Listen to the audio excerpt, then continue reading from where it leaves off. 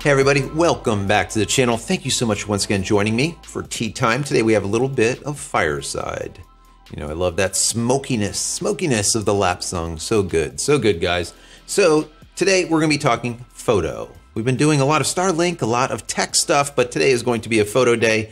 And it has come to my attention, based on a couple of articles I read, was an article that talked about Canon actually helping Russia fight the Ukraine or invade the Ukraine with some drones or unmanned aerial vehicles. So it seems that the actual internals of these drones, the capturing device in it, is a, let's say, budget Canon camera. So we're going to get into that in just a second. Before I do, I want to say that if you haven't downloaded any of my ebooks as of yet, go check them out.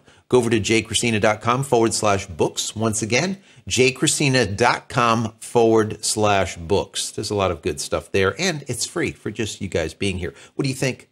The merch is in, guys. Check it out. Go over to the website, JCristina.com. You like that tea time logo? I drew this up about half a year ago or so. Finally, we got a company that is going to be making our merch, and they did such a good job with it. There was a couple of companies that we tested out, and they really didn't do so well. These are just awesome. The shirts, the mugs, and all the rest of the stuff that they're producing is just amazing. Before I get started, I want to give a shout out to Ethan B. out of Wellington. Thank you for watching. I appreciate you.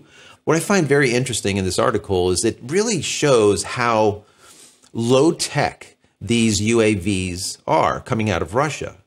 Now, the UAVs that we see here in the United States, they're like crazy sophisticated, right? And these are literally put together with duct tape and stuff. Anyways, I'll get into it. I want to read through this article a little bit because I think it's fascinating. Also, there's a 2-minute video. I'm going to play it over here or over there. You're not going to understand it anyways, most likely, unless you speak the language. But just to see it is kind of fascinating, and I'll come in and out of it or something. This article, once again, was from Petapixels, what I was referencing, and it says that the Ukraine Ministry of Defense has released a video in which the Ukrainian soldier disassembles a Russian military surveillance drone. Their teardown reveals a remarkably rudimentary design that features a low-end Canon DSLR camera at its core.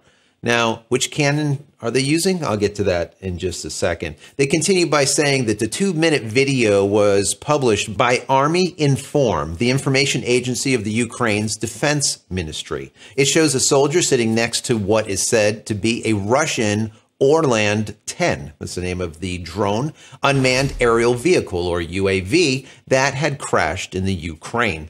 So this is the video, and when you look at it, it's like, I can't believe, once again, how rudimentary this thing is. I mean, it is literally held together with duct tape. It's just strange to me. It is really strange. I expect something that is like high-end, you know, like extremely high-end, like something that we would see from DJI or maybe from Parrot or, you know, like a Phantom 4 or a Mavic or something, but it's not.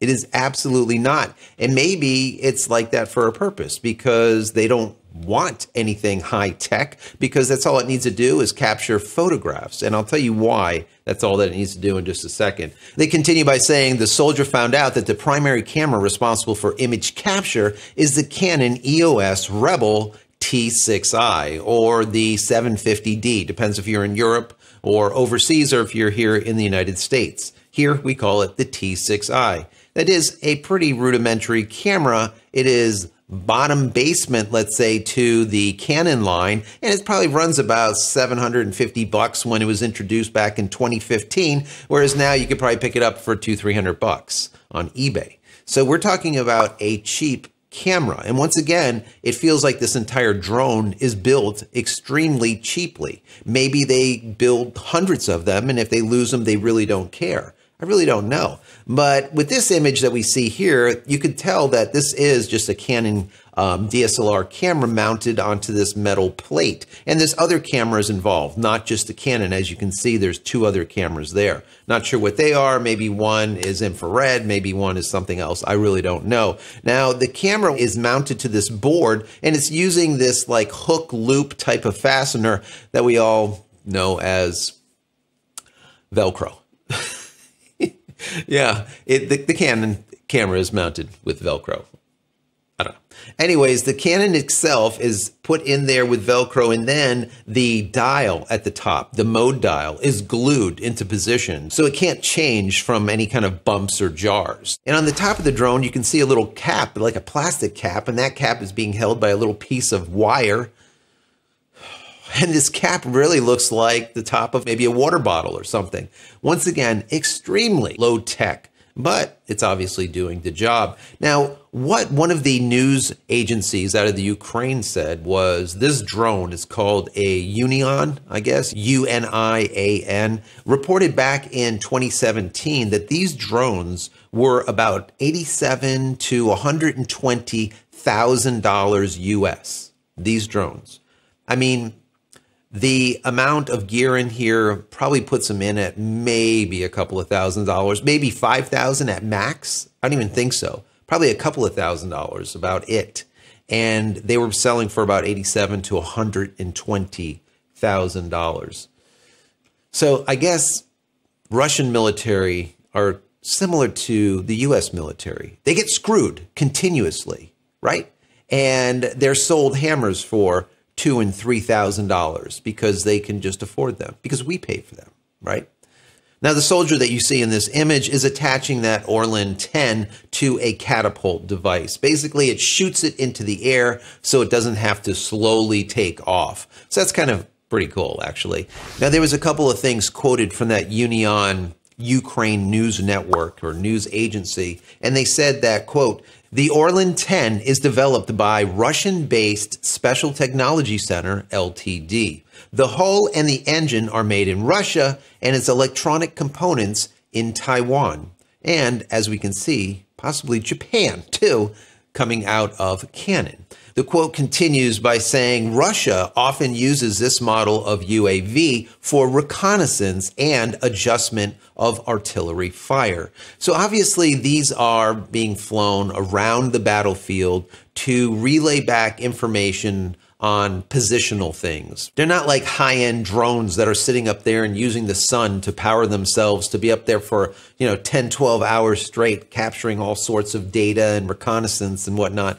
It's not really for that. It's more for a general look on the battlefield, where troops are or where artillery or anti-aircraft guns are or whatnot, quote unquote hard targets, so they can actually target them using their artillery fire. Now, bear in mind, I said that Canon is kind of inadvertently helping Russia invade the Ukraine, and obviously that's not really the case, because Canon did, I think it was right around March, say that they were suspending all new shipments into Russia, basically in response to the country invading the Ukraine. So many companies did this, guys. I don't know if, you could probably count on a hand or two how many companies have not stopped sending product to Russia, because the entire globe has got around the Ukraine and kind of brought them in close and has sympathized with them. So most companies today are not doing business with Russia. I really don't know how long they're going to be able to hang in there with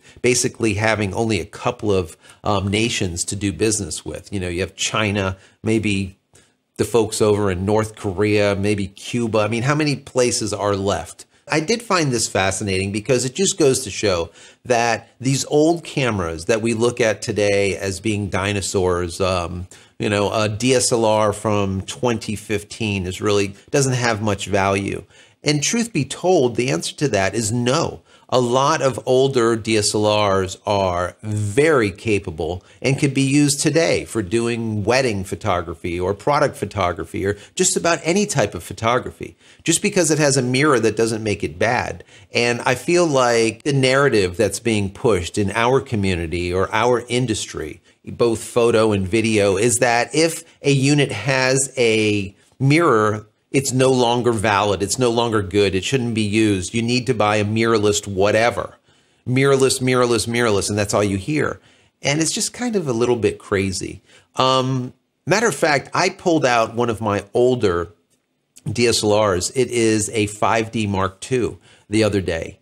And I took some photos and I ended up screwing it up. I'll tell you about that in a second. But I took some photos with it and I was looking at the images. I'm like, these things are just, it's just awesome. I mean, they really look fantastic. Even now, 10 years later, they look great. And it's 100% usable for events or product photography or just about anything. You could even do video with it. 1080p, that looks fantastic. Do you need 4K? Probably not. This video right here is done in 1080p. Why? Because you probably don't want to see my face in 4K. This is not necessary, right? So 1080p is still good. Now, I pulled that camera out. I shot it a couple of times.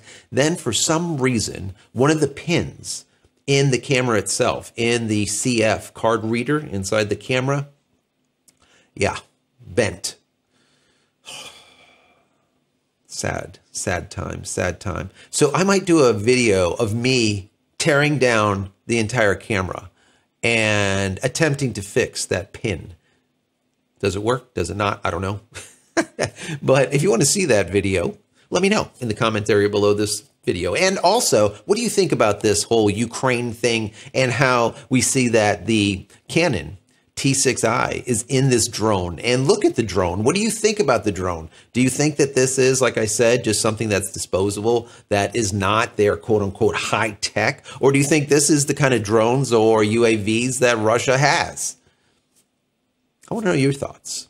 Anyways, guys, I hope you enjoyed this video. If you have, please throw it a thumbs up. That would be great. Also, subscribe to the channel. There's over 700 videos for you to see here. Go check them out. Also, click this little button over here so I go live or when a new video comes out, you'll be notified of it immediately. And when you click the button, also click all so that you will get all of my notifications. That's the only way that this thing works. Don't ask me why. YouTube. Anyways, don't forget, head over to my website, JCristina.com, where you can find all the photography tools I've invented for you and me over the years, and hopefully there's something there that you might like. And if there is, please pick it up and support me and my family. Don't forget also, the merch is there.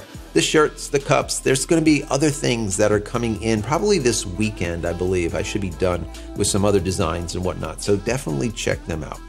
So guys, I'm out of here for yet another vlog. Many blessings to you and your family. Stay safe, stay healthy, and we'll see you in the next one. Take care. Love you guys.